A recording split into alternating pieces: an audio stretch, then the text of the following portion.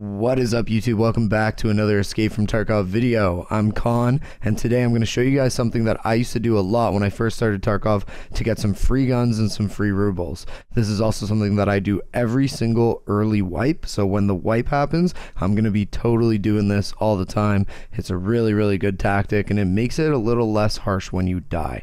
So as always, I stream on Twitch. Link is down below. You can always subscribe and like if you like the content, and I have a giveaway going on right now. So once I hit 5,000 subscribers on YouTube, I'm going to be giving away an Edge of Darkness account to one of you guys. So a full access Edge of Darkness account to one of you guys.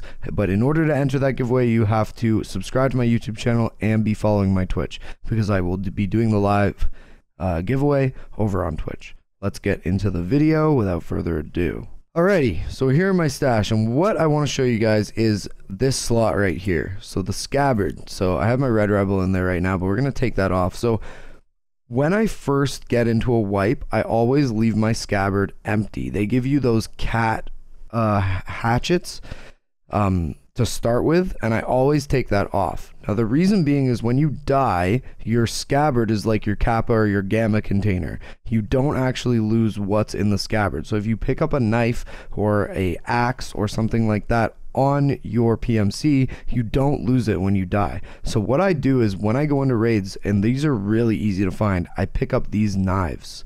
Now if you pick up these knives, there are some barters that you can do at level 1 to peacekeeper that will get you some free guns. And the reason why I say free is because all you got to do, kill a scav or find a dead scav. These are always on scavs. Pick up the knife, throw it on your scabbard, and if you die, you still keep that knife. So for these brown knives, you need 8 of them, and for these black knives, you need 4. I prefer to pick up the brown knives over the black ones, and I'll show you why in a second. But if you can find these brown knives, I definitely recommend picking them up. Finding antique axes is also a little bit more rare, but they sell for 50,000 rubles to Jaeger. So if you do find an axe, I would take that over all of this stuff.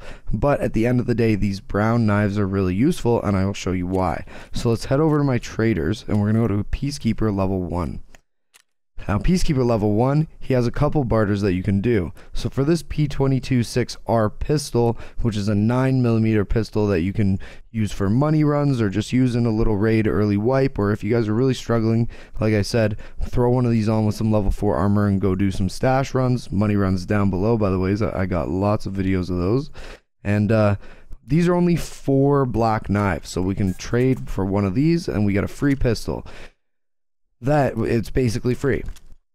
Then this is what I pick up the brown knives for. You get an MP5. Now you can do one of these per restock, so you got to kind of pace them out. But if you just stack up knives, you're basically every couple hours you get a free MP5, which is a 9mm gun, and it's pretty decent early wipe. Has barely any recoil, vertical recoil only 48 with 0 mods, and that's only 8 knives. So we'll trade for that. Now, if you guys aren't having a hard time finding guns and you have a lot of guns but you're cash poor, you can always go to mechanic and sell these guns back to mechanic. So me personally, I don't really need an MP5 at the moment. I have a decent amount of money.